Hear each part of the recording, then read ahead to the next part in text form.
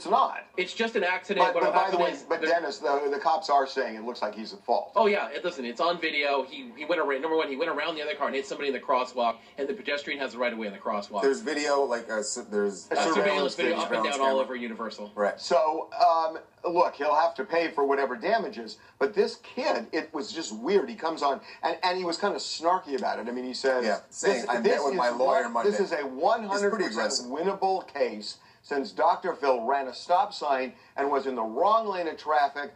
Hashtag Dr. Phil. TV show. Look at all the we got a call out. We got in there. Nice. Anyway. Hashtag Cali. What is hashtag Cali?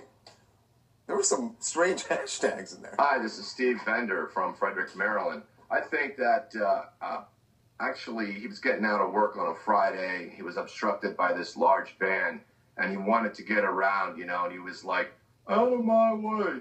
And he just went around and hit the skateboarder, knocked him onto the ground.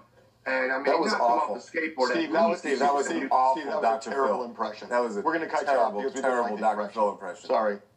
I'm sorry. See, we cut you off. There you go. Oh, he's swearing right now. Okay, we're moving on. Moving on to ESPN's Jamel Hill, who is